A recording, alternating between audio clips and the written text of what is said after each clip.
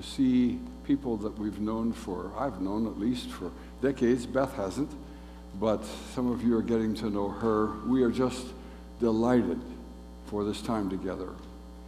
And I am so thankful for the opportunity that we have this evening to look into God's Word about a very, very vital, important subject from a well-known text to most of us, probably.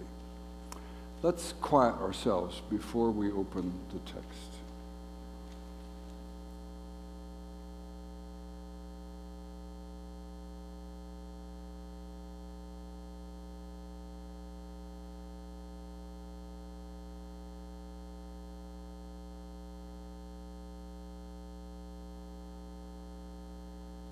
Lord Jesus, we do cast our cares upon you. You are the great burden bearer. We thank you that every minute we spend in prayer with you is sweet.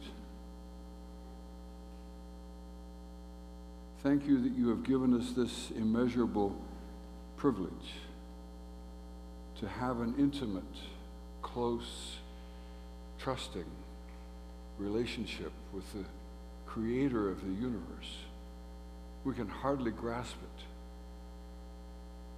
And we thank you that it is so because of the wonderful ministry of Jesus, giving his lifeblood on the cross that we might have life. Now we ask you, Holy Spirit, to take charge of our hearts, our ears, our minds, our wills, our concentration, and help us focus upon you. We thank you for your great goodness to us. Lead us into your truth tonight. We confess, Lord, we are sinners and we have sinned. We've done it. We need cleansing, and where that's still true tonight, we pause to confess to you our sin and sinfulness and ask you for your cleansing of our hearts, that nothing would stand in the way of your voice to us. It's in the strong, righteous, holy, powerful, supernatural, beautiful name of Jesus we pray. Amen. So I just have a feeling that's not verified by any research. I haven't talked to all of you, but I have a feeling that I'm in the presence of quite a few people who've been desperate. At one time or another, maybe even right now. And the thought of addressing the subject of desperate praying, I think, hits a felt need deeply in the hearts of maybe most of us. If not tonight, at least as you look back over your life, perhaps at a time in the past. I heard this, this phrase a few years ago: desperate parents make the best parents, because desperate parents are praying parents. And I don't think I would miss any if all of the parents would raise their hands. I'm not asking for that. That if you look back over your parenting time and you say, yeah, we had some desperate moments. Maybe the whole time wasn't desperate, but there were, with all of us, probably desperate moments. I can remember a few, and I was totally beyond anything. I couldn't figure out what to do, and I just cried out to God, and he gave help. Some are desperate with their physical needs. Others are desperate in their business associations or in their work or their company. There's desperation all around us. So let's turn our attention to 1 Samuel chapter 1. There was a certain man in Ramathaim Zophim of the hill country of Ephraim, whose name was Elkanah. the son of Jeroham, son of Elihu, the son of Tohu, the son of Zuph, a Nifriathite. He had 2 wives. Bad mistake. Oh, that bad mistake's not in the text. I'm sorry. The name of the one was Hannah. The name of the other was Peninnah. Peninnah had children, but Hannah had no children. Now, this man used to go up year by year from his city to worship and to sacrifice to the Lord of hosts at Shiloh, where the 2 sons of Eli, Hophni and Phinehas, were priests of the Lord. I need to pause here. I'm going to use the term go to church, but this was a little more complicated for them because they had to go to Shiloh, which was a central meeting place in the country. So if you picture Israel like Indiana, they had to go to Indianapolis to go to church. It was out of the way. It was difficult. And they went every year. That was prescribed. But they went in spite of, not because of, the good spiritual leadership. I was told to get used to the colors. And the lights shine on my face and probably color my face, whatever. Hophni and Phinehas were jerks. Eli used a wet noodle to correct his sons. Oh, sons, don't do that. And they were awful. But that didn't deter Elkanah from saying, we're going to go anyway to worship. Bad preacher, doesn't matter to me. We're going to go anyway. It's what we're required to do by God, and we're going to do it. Good man. Really good man. A man of deep conviction and practice.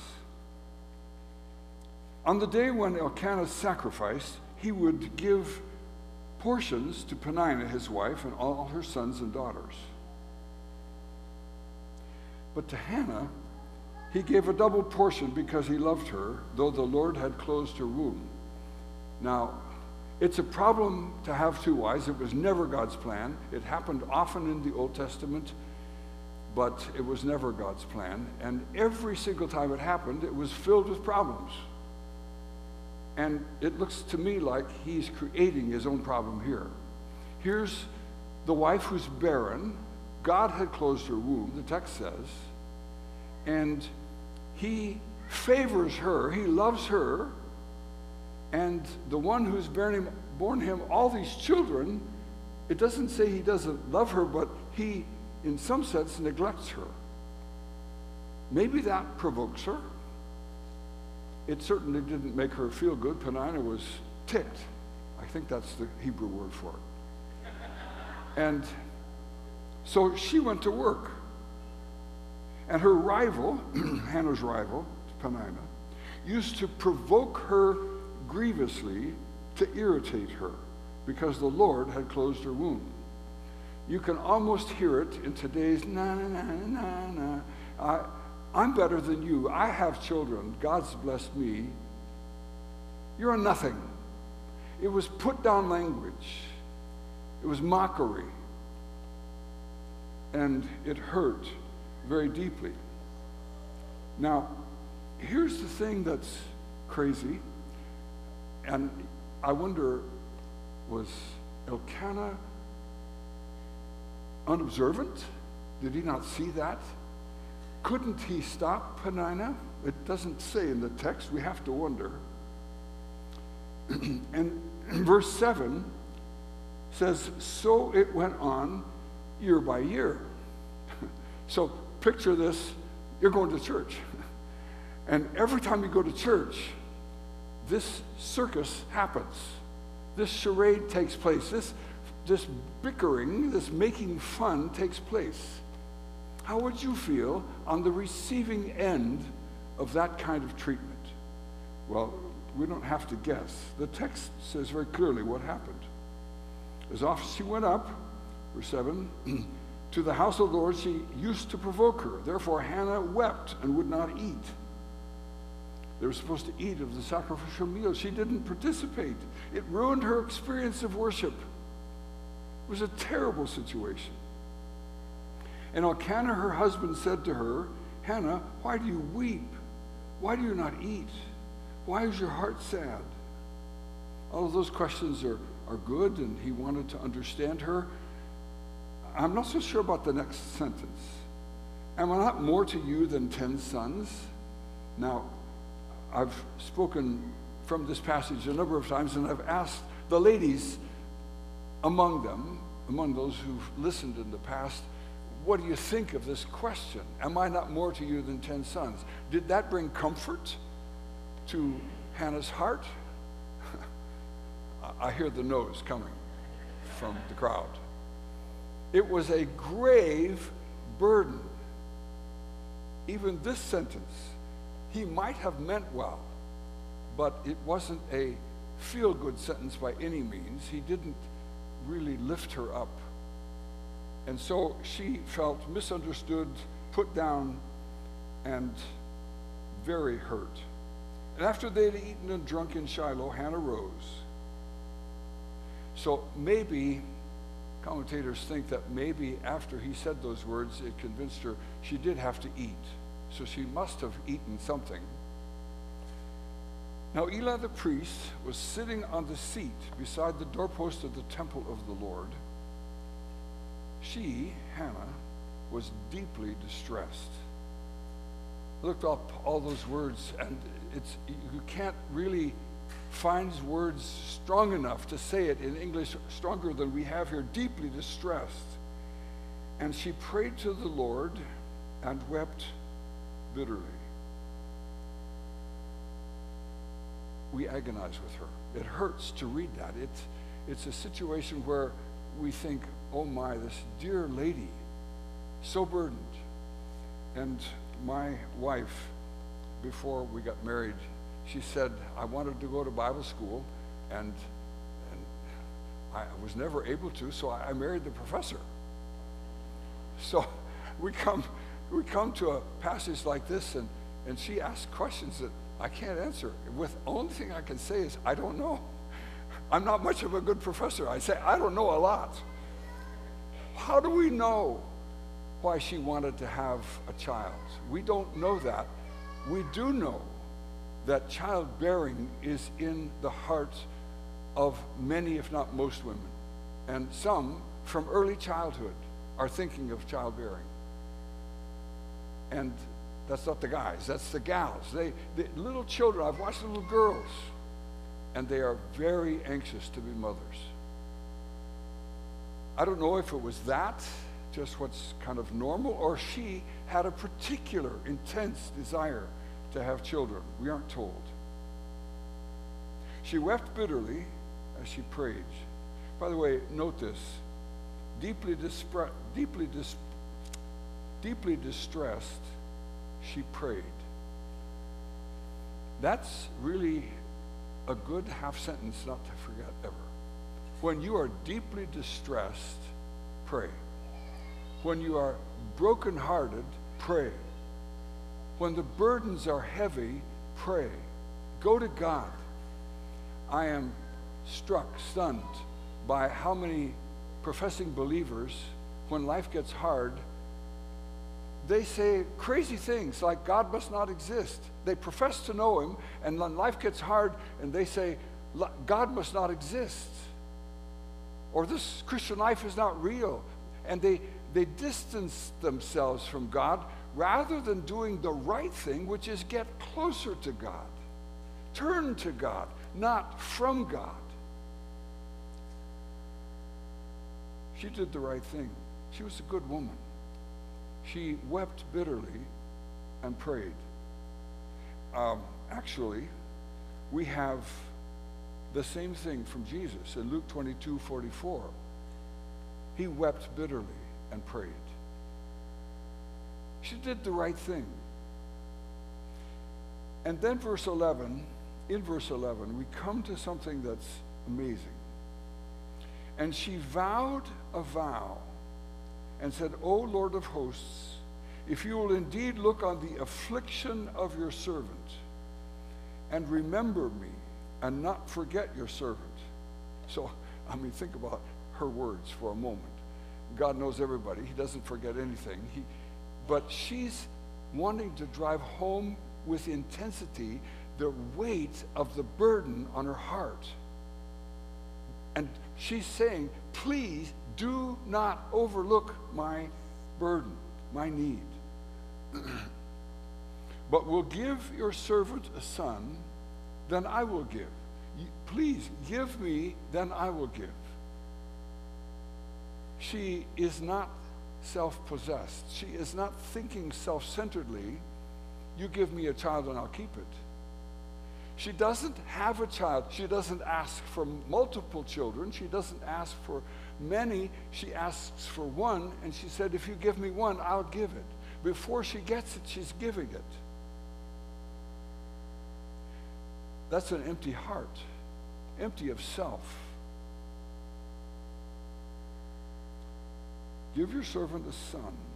She asks specifically. Is there anything wrong with making specific prayer requests? And the answer is obviously no. God doesn't chide her. No one corrects her. This is a valid request. This is a burden on her heart. She wants a son, and she asks God for a son.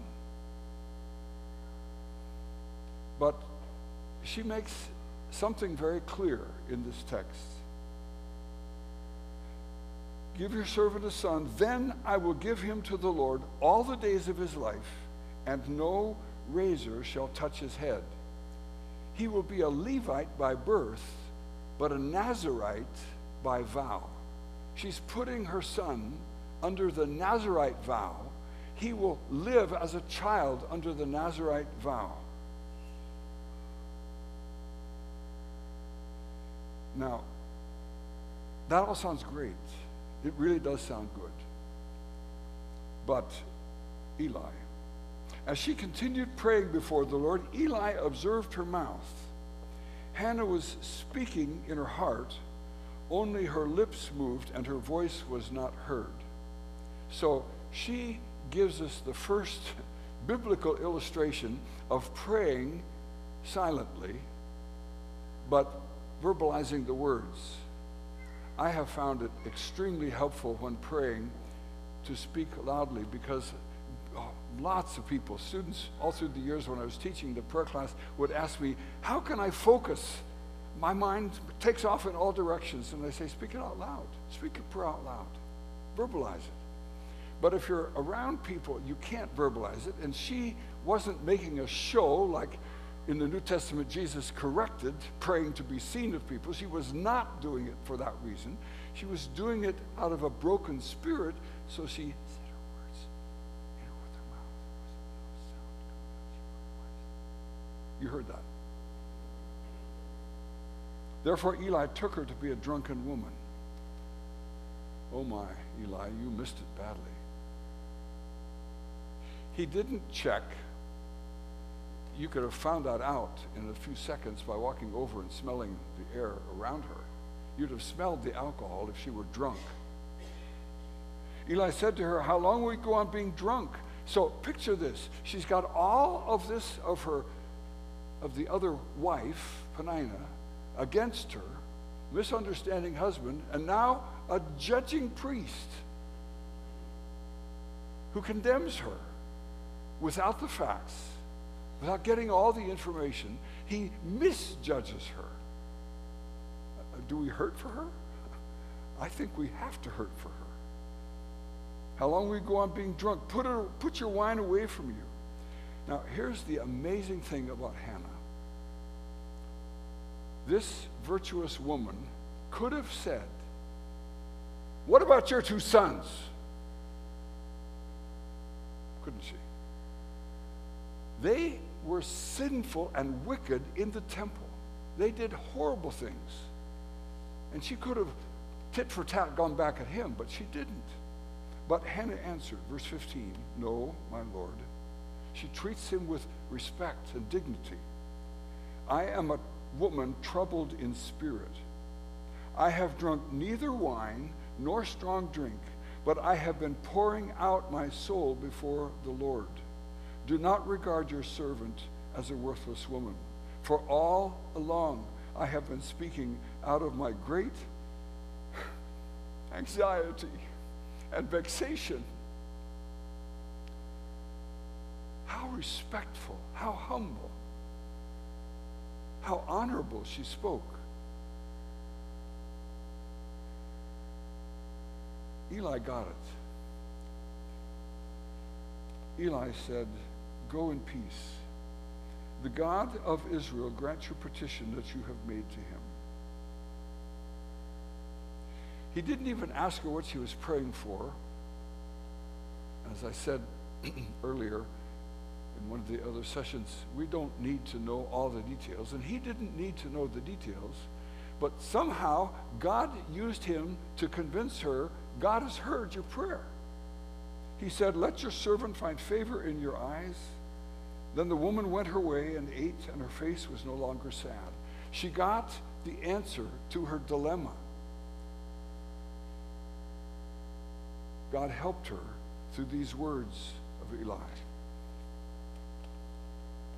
Verse 19, they rose up early in the morning and worshiped before the Lord, and they went back to their house at Ramah, and Elkanah knew Hannah his wife, and the Lord remembered her, and in due time Hannah conceived and bore a son, and she called his name Samuel, for she said, "I have asked for him from the Lord." Gotta love this story. And you have to be thankful for people who name their daughters Hannah and name their son Samuel. This is an incredible story in the Bible of God's amazing kindness and grace. Her prayers were answered. And the interesting thing, we don't know why she asked for a son, but we do know what happened. He grew up to be a nation changer. Here's a woman who, through her prayers, brought about the change of the whole nation of Israel. Samuel followed God, and Samuel changed the direction of the nation of Israel away from God to God. Now that's an answer to prayer. Now that's a woman who prayed. That's a woman whom God used. A humble, quiet servant of God whom God used. So we have many options of looking at this and this template, if I could say it that way, for our situation. And as I was preparing for tonight, I decided, I believe the Holy Spirit wants me to do it, to tell of a great painful circumstance in my life. It was 69, 79. It was about 79. Our church went into deep tension. And a whole year went by with this deep tension, and then came in 1 week a complete rupture in the church. A third of the people left, and it had been 10 years we've been working to get that far, and a third of the people left. I was devastated. And I tried to practice what I believe, what I told you.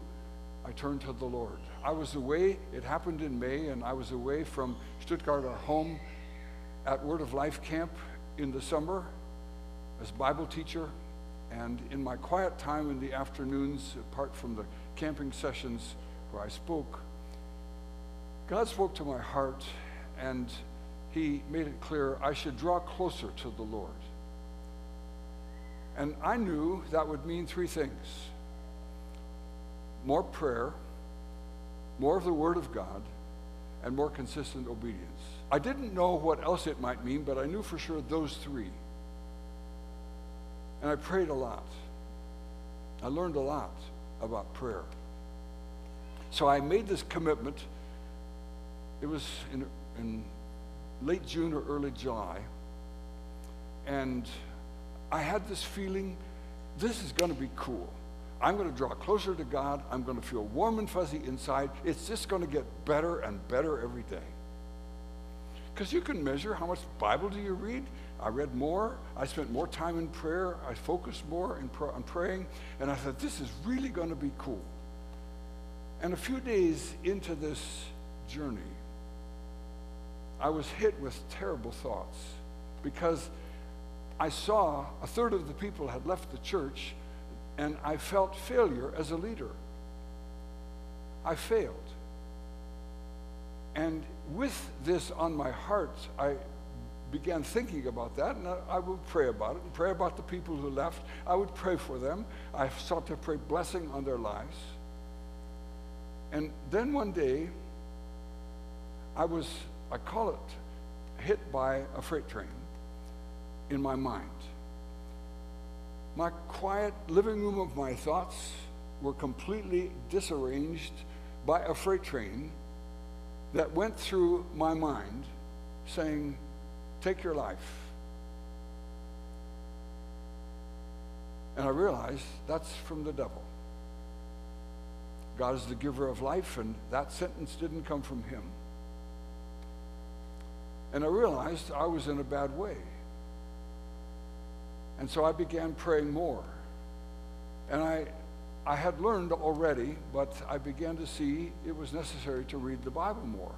And sometimes these thoughts would come, often at midnight. I'd get into bed to go to sleep, and these thoughts are just buzzing in my head. Terrible thoughts. I couldn't get rid of them. I couldn't go to sleep. I was high on adrenaline because of the thoughts. And so I would get up quietly. At that time, we had our bedrooms upstairs, and there was a foyer. All of the bedroom doors did not have windows, so I'd get up and I'd walk out in the foyer, under the lamp in the foyer, turn the light on, have my Bible in my hand, and I'd read. I'd read the Bible. And here's what happened. I'd read, and my eyes went down the left column and the right column. I got to the bottom of the right column, and I couldn't remember a thing I'd read. These thoughts constantly running through my mind. Throw your life away. Throw your life away. And so I had learned something earlier about the importance of taking charge of our thoughts. 2 Corinthians 10:3-6, we are to take every thought captive to the obedience of Christ. And so I thought, God help me here, and he gave me a really good idea. Read it out loud. So I did that. I'd read out loud, and as I'm reading, I can feel these thoughts trying to get through, but my eyes read over the text, my mouth spoke it, my ears heard it, and all the input to my brain, they were blocked by the Word of God. Those terrible thoughts couldn't get through. And sometimes I would read for an hour, and after an hour, it was 2 o'clock in the morning, I'd begin to get sleepy, and I'd quietly crawl in bed and go to sleep. Sometimes it was 2 or 3 hours in the night. And I'd get up in the morning and I'd start into a new day, and it might be an hour. And in the new day, these thoughts would hit. The freight train would be back, dirty, uninvited, domineering in my thoughts. And I said, okay, Lord. And so I'd plow back into the Word of God. Now, did I say I wanted to spend more time in the Word? God forced me into the Word. And I learned that I was displacing the thoughts. Now, I'm going to illustrate something. Don't tell somebody to not think something. Don't think about a polar bear. So all of you just imaged a polar bear, right? It's the way our mind works. We don't tell our mind not to think that. We displace those thoughts, like displacing water out of a jar. We're putting a large stone in it. It pushes water out of the jar. You put truth in the place of lies. Satan was feeding me lies. You have to displace those lies out of your brain and get them out. And as I did that, I had great success. And this went on day after day, week after week, night after night. And I thought, oh Lord, this is long. And I kept begging, with desperation, Lord, an end, please an end. And it was November. Oh, something else I learned. I couldn't pray about everything. Now, that sounds totally heretical, especially coming from me, where I've taught prayer for decades and tried to model it and encourage people to pray, but here's why. I always, you heard me say it a few minutes ago, I always wanted to pray blessing on the people who had said nasty things about me or to me when they left the church. They spread all kinds of nasty things through the whole neighborhood. And I said, Lord, bless them. I didn't want to curse them. I wanted to bless them. I wanted God to do them good. And so I found out something after I learned to displace these thoughts with truth in Bible reading out loud, that when I prayed for those people who left and I prayed for them by name, I invited the freight train to come back. And I made an arrangement with God. He never told me that he took me up on the arrangement, but I said, God, I'm going to do this. I'm going to pray for them one last time right now, by name, all of them. And I'm going to give it to you, and every time they come back in my thoughts, I'm going to get out my Bible and displace it. And so I did. When it happened later, I didn't pray for them more. I trusted that God heard that one prayer, and he would listen to it, and he would bless them anyway. And I just went on displacing those thoughts out of my mind so that I didn't get captured by these terrible thoughts. It was November. This had gone on since July. I was in my basement. We had a chest freezer in the basement. I was standing right beside it, I can tell you, and there's a vertical post right there. I can see that as if it were yesterday or this morning. And a thought, a Bible verse came through my mind. The Lord has given, the Lord has taken. Blessed be the name of the Lord. You know those words from Job, chapter 1. Job lost everything. And he did the most inconceivable thing. He said, God, you gave all these children, all these possessions, and you took. And in all of it, you are blessed. And something happened that day in my mind. I remember thinking as the church was growing, and it was growing well, the Lord is blessing. He has sent new people. The Lord is blessed. Blessed be his name. And then they left. And when they left, I looked at my failure and their failure, but I didn't see God's sovereign hand in it. God was working to do something in their lives and my lives because they did not belong to me. What had I done? I had put my hands on God's property. Oh my, I recognized that in a 5-minute period, and I immediately said, oh Lord, please forgive me. I put my hands on your property. I sinned, and he forgave me. My heart was free. The burden lifted, and I was thankful. But I was also uncertain because this had gone on for 4 months, every single day. I thought, well, I don't know if it's over or if it's just like after I've read the Bible for 2 hours. And I woke up the next morning and the freight train didn't come back. I thought, this is a good day, but I was still scared, still uncertain. A week went by. 2 weeks went by, no freight train. And I said, Lord, I weep as I sing that song we sang. The Lord is so good and gracious, so kind to his children. And I said, oh Lord, thank you, thank you, thank you. I'm not finished learning lessons about this, and I've had several freight train attacks since then, but I know exactly what to do. One time it happened, and I was in the bathtub, and I felt my body be rushed with adrenaline. These thoughts came, and I thought, I'm in trouble. And I was out of that bathtub in seconds. The floor was soaked everywhere. I didn't care. I said, I've got to get to my Bible. I've got to start reading out loud. I've got to displace these evil thoughts, or they'll take charge of me. And God helped. And it lasted maybe 15 or 20 minutes or half an hour. I have such thankfulness for this book. I am alive today because of this book. I'm alive because of God's truth. I'm alive because he helped me with his great supernatural help to dive into the book and not turn from him when it was tough. I did a lot of weeping, and people didn't understand. I told one person about it, one person very close to me, about the struggle in that time. And the response led me to say, well, in my mind, I'll not tell you ever anything again about this. Because I was mocked,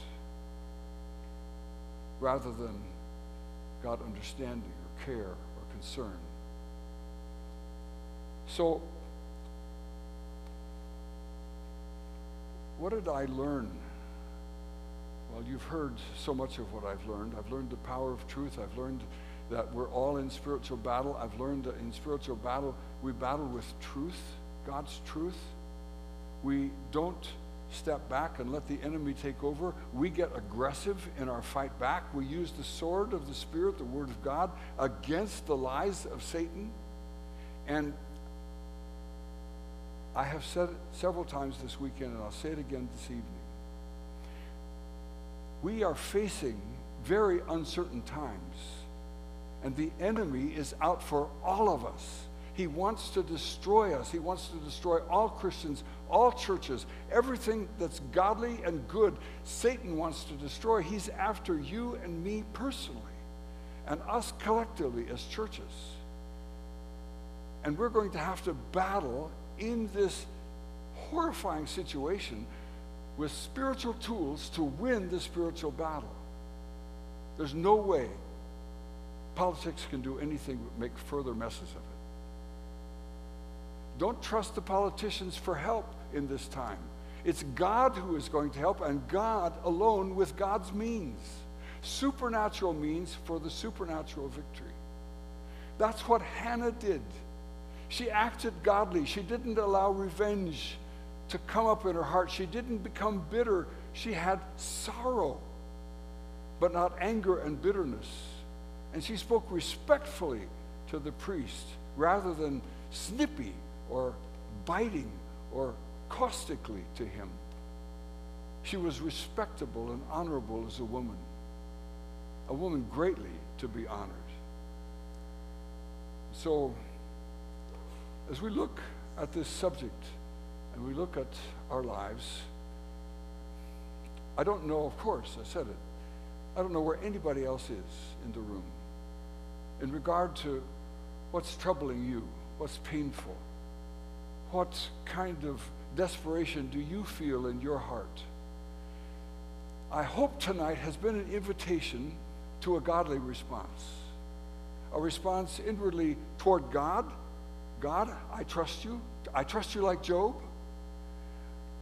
A godly response toward people, not seeing people as the enemy, but seeing Satan trying to destroy good relationships, good churches, seeking with all he has to destroy God's work and God's people. And we can trust him because he's good. He's always good. This is one thing I'm glad God brings to mind here as we come to a close. I learned in that time, I learned decades ago, to hang on to, like you hang on to a life-giving pillar. When it gets tough, never let go of the goodness of God. In Germany, I'd heard this so many times. People would mock God. They would mock the ways of God. They would make fun of God. And they would, if the Holocaust came up, where was God in that? What kind of a God allows that? And they mocked him. When things are tough and we're desperate, be respectful toward God. He's good. He's got something good planned. You might not see it at the moment. It might go on for months. It might go on for years. But he is good. They may not be good. The situation may be evil, but God is good. God never ceases to be good. Don't ever let go of the goodness of God. I've heard of many who experience spiritual shipwreck because they lose their grip, trusting in the goodness of God. He is always good, never failing good. We sang about it. Such good singing, good music. I loved the singing tonight. It almost like a repeat as a close. One of the songs we sang, that when we sang toward the end a cappella. It was so beautiful. But we're going to do tonight, like we've done in the other sessions, we're going to pray together. Some of you are here tonight for the first time, and I have done what I did in the prayer class regularly and have done in every meeting here, have ended our time with a prayer session. And tonight, without music, please. Tonight, where we just have quiet while we're praying, just our voices. We all gather and cluster in little groups of 2 or 3 and pray, responding to what we've heard. Maybe you're here with a great burden. And I'm not going to ask for a show of hands because I don't want to embarrass anybody, but I would be very, very, very surprised if there aren't a number of people here tonight with great, great burdens on your heart. Desperate. You're desperate for an answer. And I know the God who has the answer, who is the answer. I don't know the answer, but God does. So I'd like to ask us to go to prayer in small groups where we are. If you need to turn around with somebody behind you or beside you so that you can pray in groups of 2 or 3, that will take the next 5 or 10 minutes or so and pray. This morning we had the clock pounding against us, at least in the first service. I feel no pressure from the clock. This isn't late. This started at 6 o'clock, and it's just now 3 minutes till 7. So if we were to take the next 10 minutes to pray, that would be no problem. We've got lots to pray about. When you're finished praying, one person praying, the other person pray. I said this in the other meetings, but in the prayer class I learned this, that if I didn't instruct that everybody was to keep on praying, then some would stop and they'd get in conversation, and they'd giggle and they'd carry on, and the rest were praying. And I thought, somebody missed the point here, the memo. The memo is we're here to pray. And the memo is, please keep praying. One pray, the other pray. Pray around, pray lots of times. And pray, if you're finished praying about yourself, pray about the church, pray about your family, pray about the nation, pray about the county, pray about the world, pray about the election, pray about the wars going on, pray. We've got thousands of things to pray about. We'll never run out in the next 10 minutes. And so I'd like to encourage us to go to prayer and put the burdens that are on our hearts before the Lord and ask the Lord to teach us all how to respond to hard times, desperate times, with godly prayer and the spirit of our sweet Hannah. Let's go to prayer. I'll close in prayer in a few minutes.